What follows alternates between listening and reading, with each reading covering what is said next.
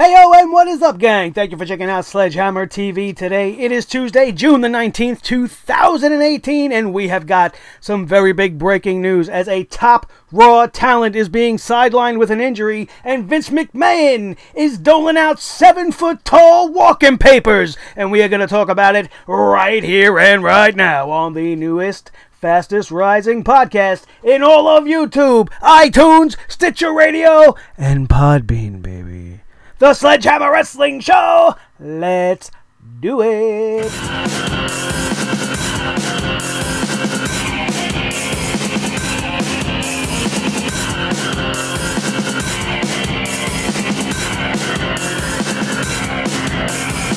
Sledgehammer Wrestling Show.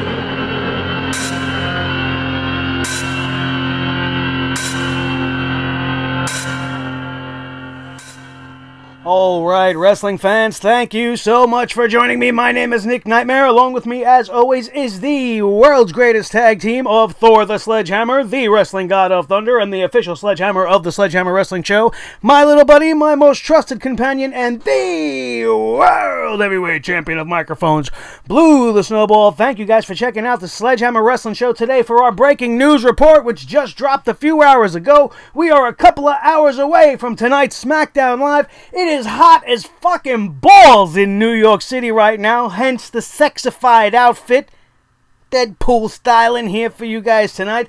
God, it's so muggy and hot and disgusting outside. I absolutely cannot get any reprieve from it, and apparently things are heating up in the WWE as well, as we have two big-time superstars that are not going to be on TV anymore. One of them due to injury, the other one because he's a 7-foot failure. And he went into business for himself. And if we've learned nothing over the Attitude Era and how Vince McMahon has subsequently become the end-all be-all of professional wrestling, you don't cross the boss, as Big Cass has been terminated today by the WWE. I could have told you this was coming. You know, we talked about it when Big Cass first made the offense and all of the stories were coming out on how he was told no and then he went into business for himself, deviated from the storyline that Vince McMahon laid out for him concerning the angle with the Daniel Bryan little person that was in the ring. You don't do something if you're told not to. You know, it's a completely different story if he went out there with this idea in his head and then executed it without anybody knowing that he was going to do this and then go back and apologize for it after. That's the essence that you get when you hear people like Shawn Michaels and Triple H and guys from the Attitude Era who used to really push the envelope, try to get Vince McMahon to understand that the time was now to change the tone of the business. And they would do things on the fly and get in a whole lot of trouble, and they would have to suffer the consequences of their actions.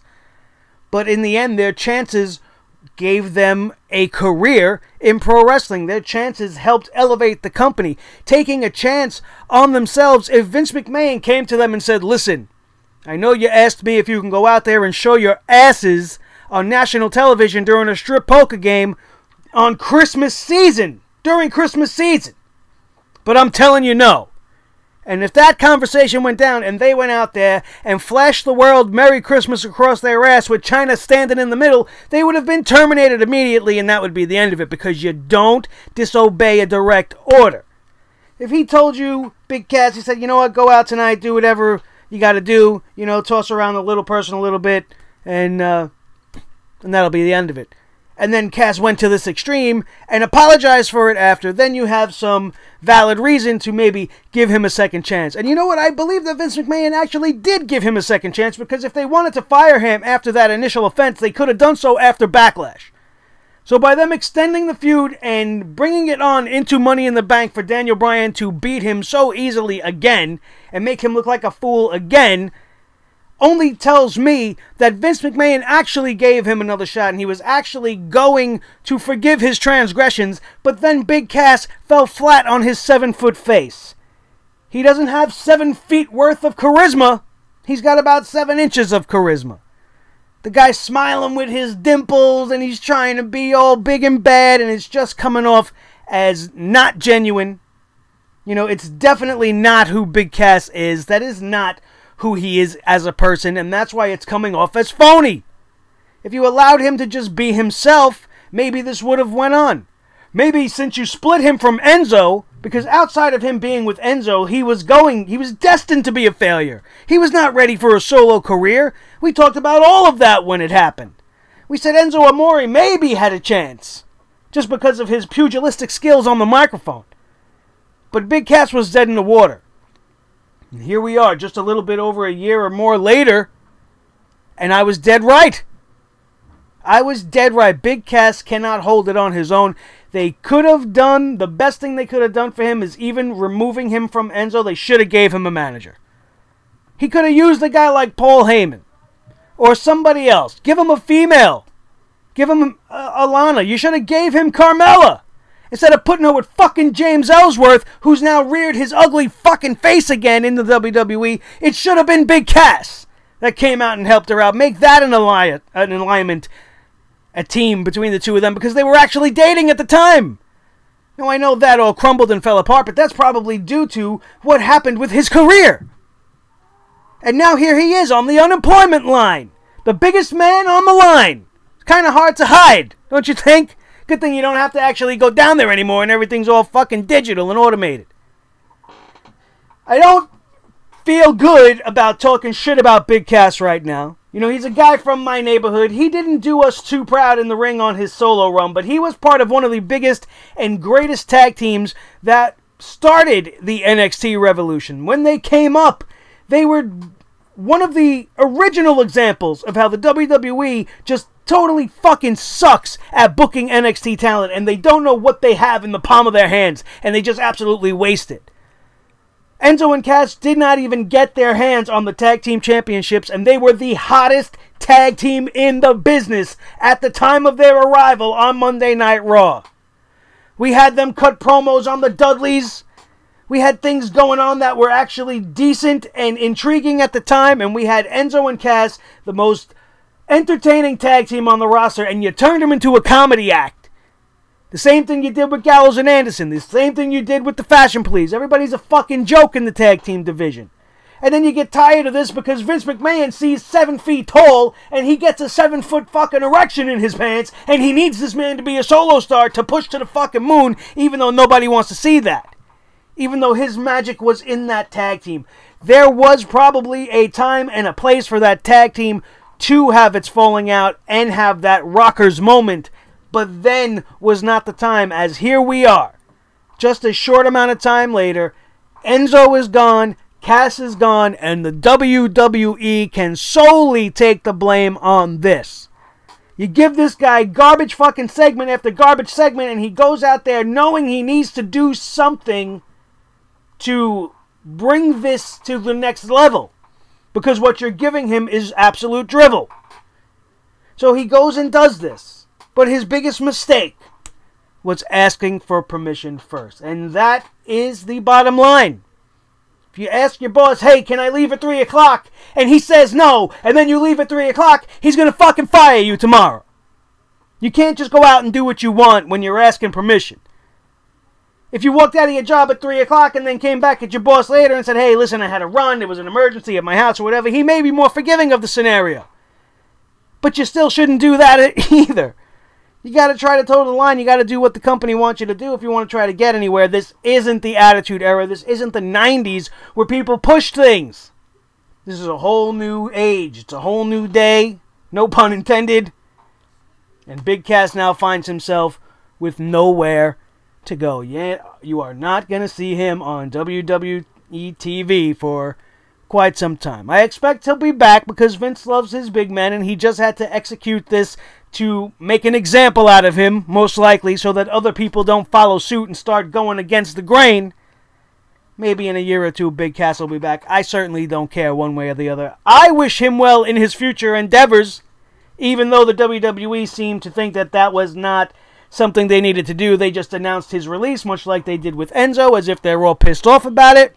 So something definitely had to have happened, and that's going to be the end of the career of Big Cass for the time being. So, after we know for a fact that he is not going to be on TV, somebody else that we know is not going to be on TV as of today is Sami Zayn. Sami Zayn is nursing some injuries, and apparently he has been nursing some injuries for quite some time, and nobody really knew about it.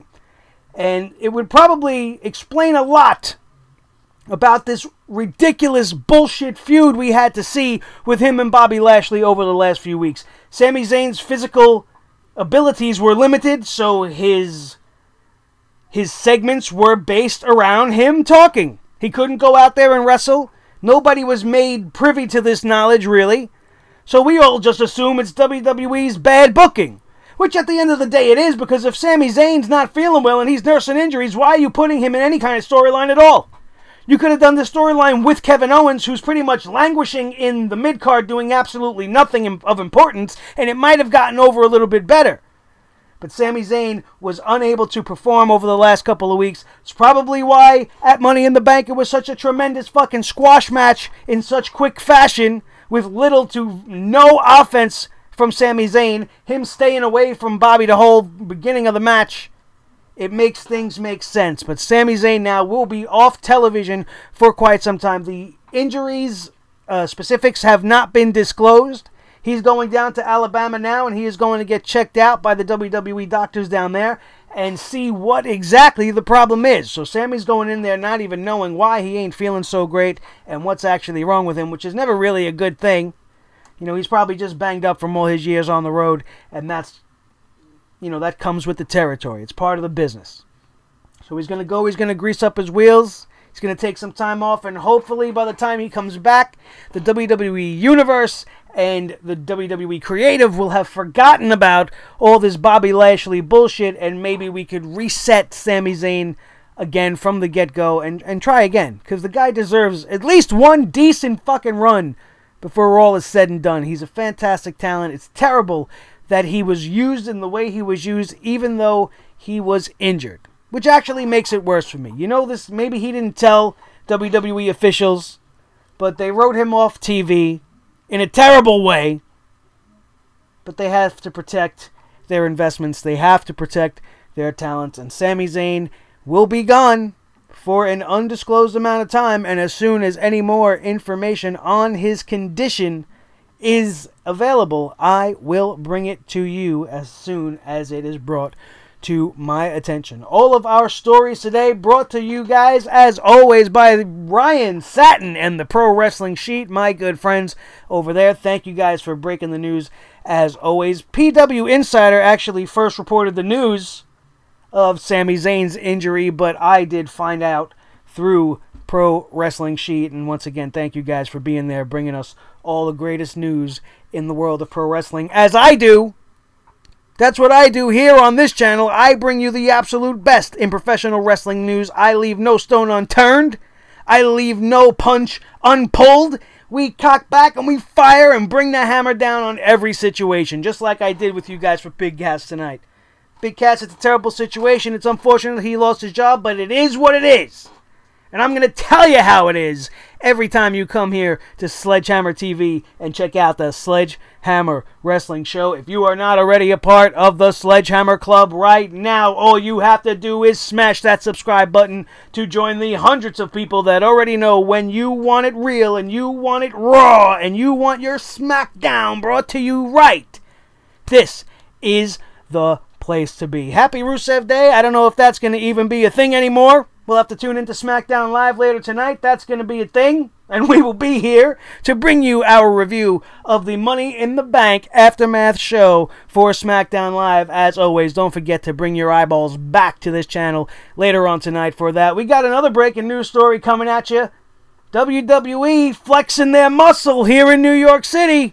If you want to know more about that, you're going to have to check out the next breaking news report that's coming at you guys in just a little while, probably right before SmackDown goes live tonight. Do not forget to smash that like button. Make sure everybody knows that you think we're thumbs up and that I know you think we're thumbs up, so that we can keep bringing you the absolute best in all of professional wrestling podcasting.